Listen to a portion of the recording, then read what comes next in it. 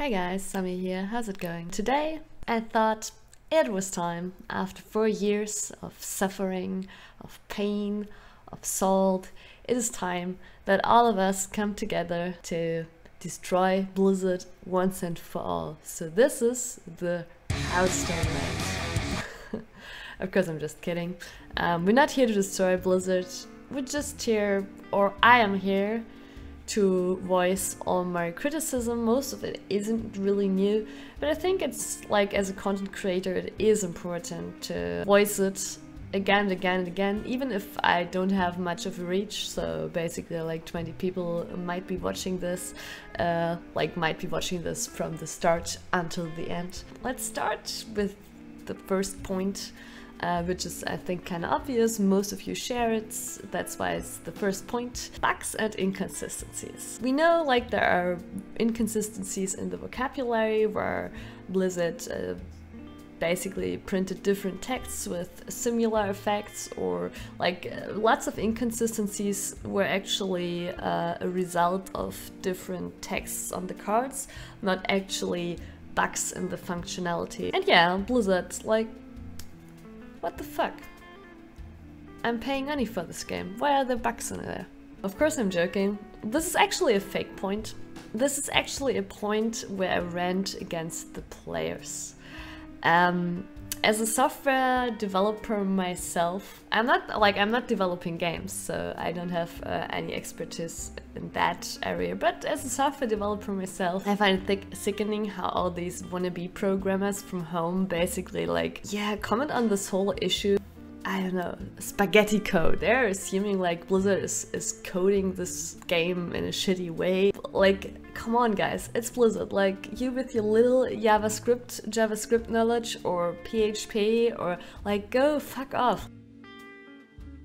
And every person that actually works in the field knows how fucking awesome Blizzard is. When it comes to game development experience, Blizzard is at the top. You could call them backseat coders instead of backseat gamers, backseat coders. These kiddos that just learned a little bit of JavaScript, PHP, or Visual Basic, maybe they're able to handle 1 or 2 frameworks. Like, I think it's sickening how they sit there and think they can actually judge it. And if you develop a game over years, of course there are bugs. It doesn't matter if it's free to play, every single fucking game has bugs. I do agree that Blizzard should be more open about it. For me, it comes down to a social issue, like where they don't communicate these bugs, they don't communicate their opinion on these bugs and inconsistencies. Like, guys, it's not about it being a shitty software. We don't know. You don't know. You don't know. I'm not sitting here and saying like Hearthstone is necessarily great developed, but we all know for a fact that Blizzard is at the top of game development. So I guess like every internal over there will still kick your ass. My next point is the balancing issues. With every at least second expansion, we face an overpowered deck that dominates the meta. Like, of course, you could definitely do stuff to prevent this more from happening, but overall, like, I think there isn't a way to completely deny that from happening. So we all know what the real solution here is. It is just having more updates, more content. I don't mind facing an overpowered deck on ladder. I do mind facing an overpowered deck on ladder for 2 months, for 2 or maybe 4 weeks to play against a super overpowered deck. I don't have a problem with that. You will try different stuff, the meta will still shift in that amount of time.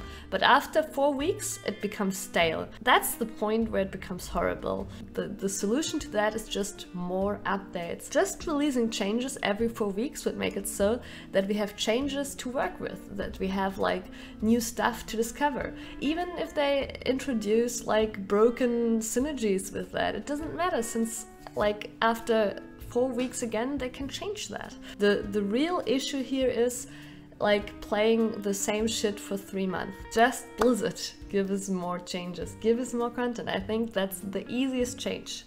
I guess that it costs money, but there's like the next point. My next point actually is Hearthstone is a free-to-play game. I know people will now think that I'm like coming out with it's actually pay to win. No, Hearthstone isn't pay to win. Hearthstone is extremely grindy. It consumes lots of time if you actually want to have all the cards. But it's not pay to win. My point is more like I sometimes wish Hearthstone wasn't free to play. Because I would be willing to pay on a monthly basis if we get changes every 4 weeks. So yeah, I'm willing to pay Blizzard. Please take my money. The next point, the grind. Holy shit. Hearthstone, even though of course it has a pro scene, is also casual.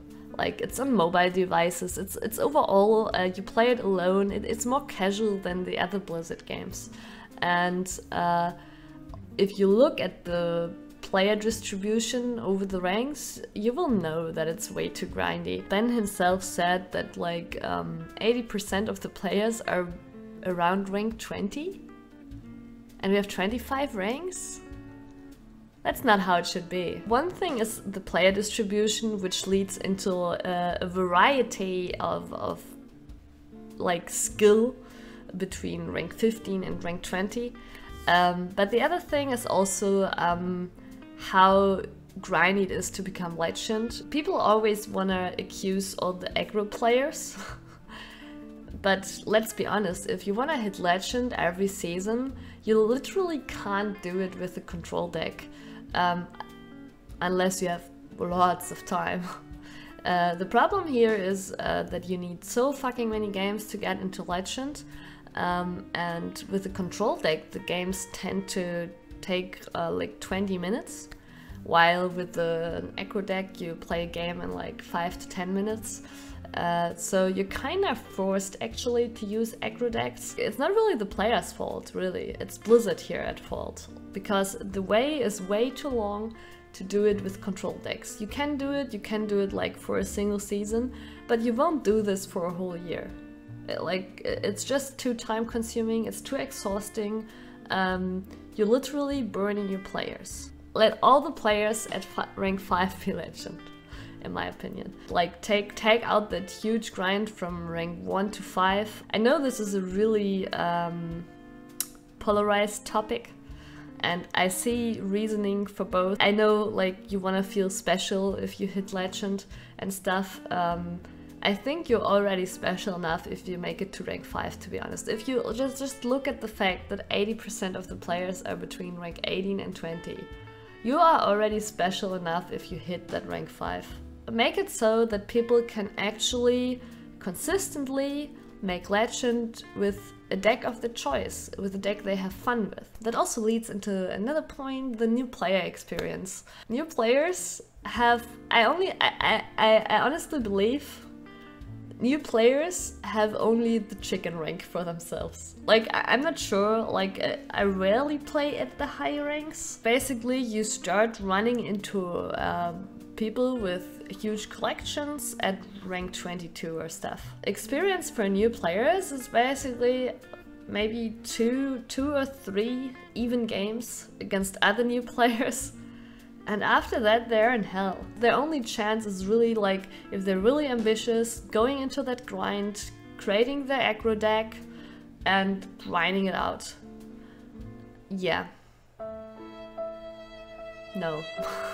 The standard cycle was introduced to reduce the overall cards you need to compete, and I think that was a good change overall. Looking at how it is now, it's still really difficult for new players. Like right now, when we're like basically close to the end of the cycle, it's fucking difficult for new players to get into it. A new player, if he does all the hidden quests and shit, I think he will get gold for like 20 packs or shit. Like, just give them 50 packs or something. Like, give them like a real starter collection.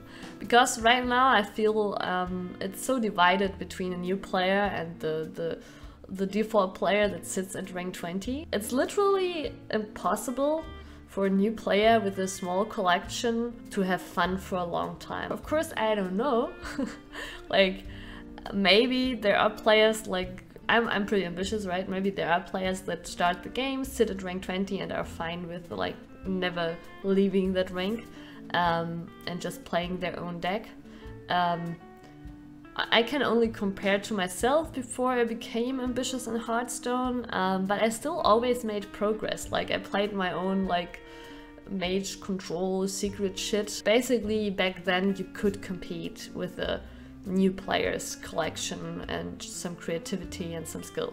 You could compete to a certain degree. And last but not least, let me introduce the Hall of Shame to you. It's a Hall of Shame for Blizzard. Blizzard.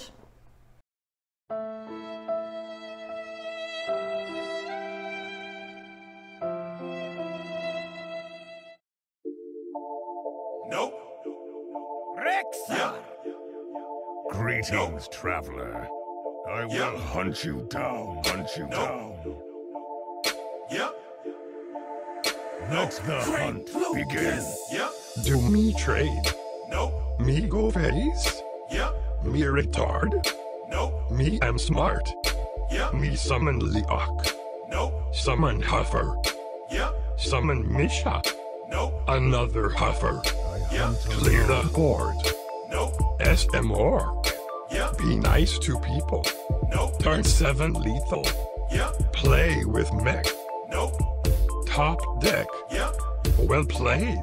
Nope. Well faced? Yep. Me choose to go face, me don't need to trade. Everybody knows that the face is the play. Alright, that's it for today. I hope you enjoyed the video. If you did, please hit the thumbs up button. If you didn't, no problem, hit the thumbs down button. But I would really appreciate it if you leave some feedback so I know what I can do better next time.